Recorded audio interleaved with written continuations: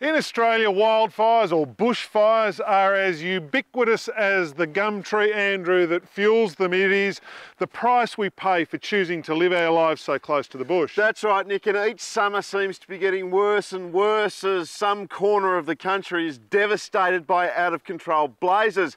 Last year, it was Tasmania's turn.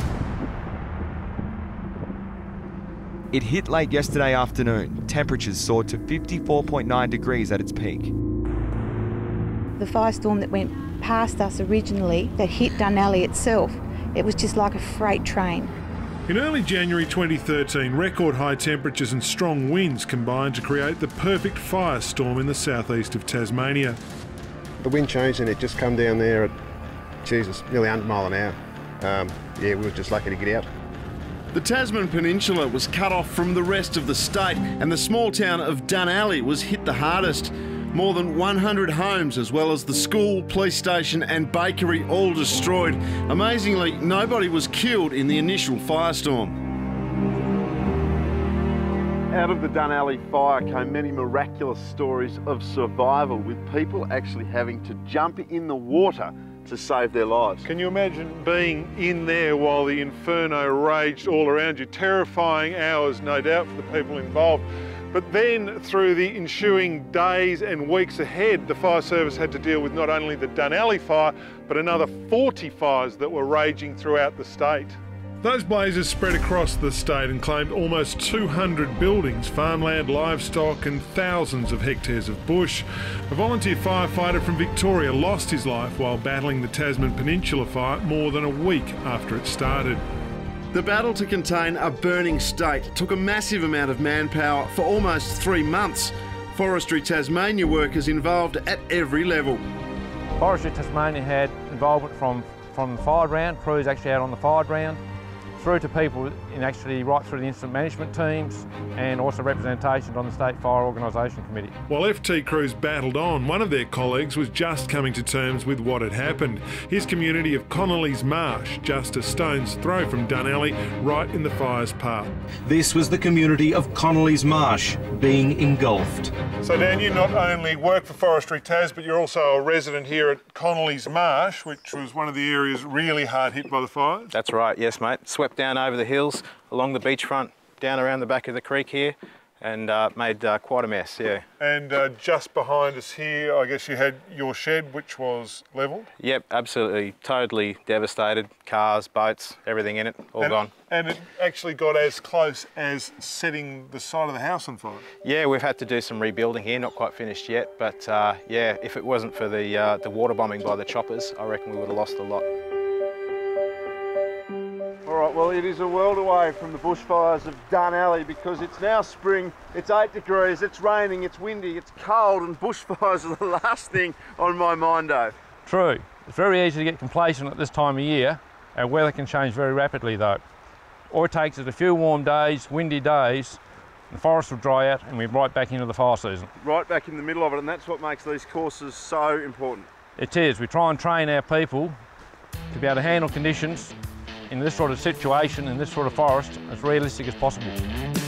The nationally accredited 4-day course is undertaken by all Forestry Tasmania workers who spend their day jobs in the bush.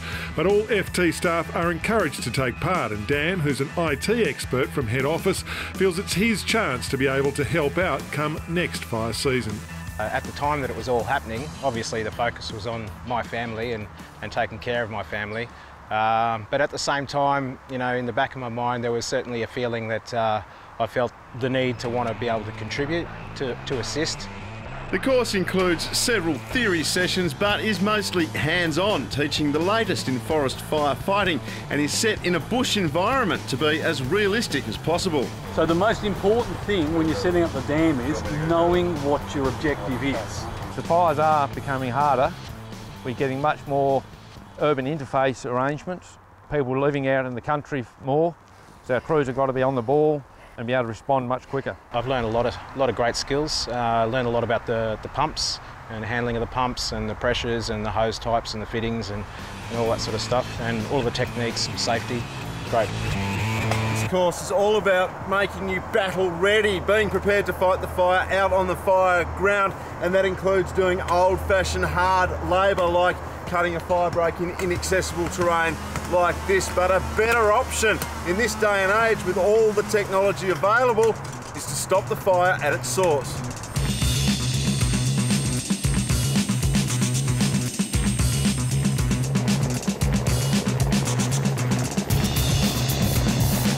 Fighting a bushfire at night and from the air is the latest technique being used by forestry workers, and it's being developed in Tasmania thanks to a pair of very expensive goggles.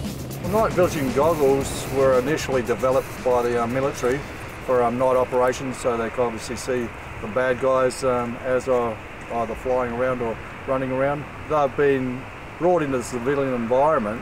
We're now taking them over into forestry and emergency services. This allows us as pilots and crews to go out at night time and do accurate mapping and fire detection in the helicopters in an environment where normally aircraft wouldn't be operating.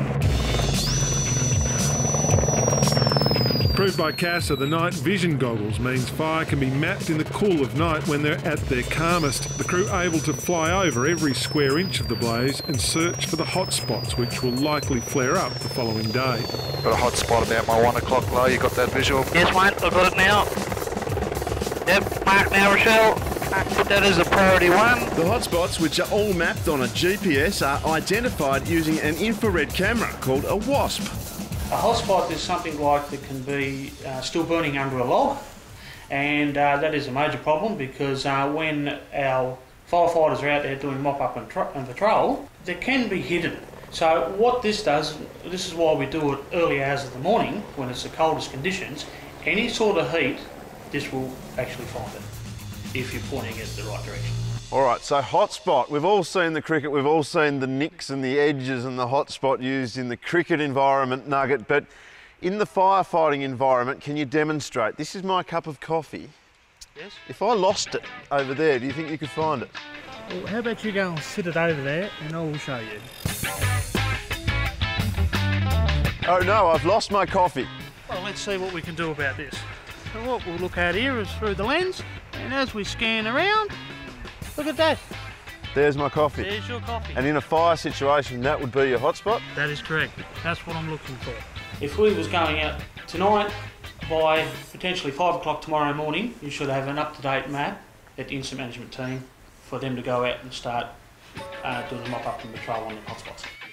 Once the fire crews receive the latest map of the fire front, they can go to exactly where they need to stop the blaze from spreading the following day by extinguishing the hotspots. We actually don't stop it ourselves, but yeah, this is a really great tool for the incident management teams to be able to understand what's happening at night.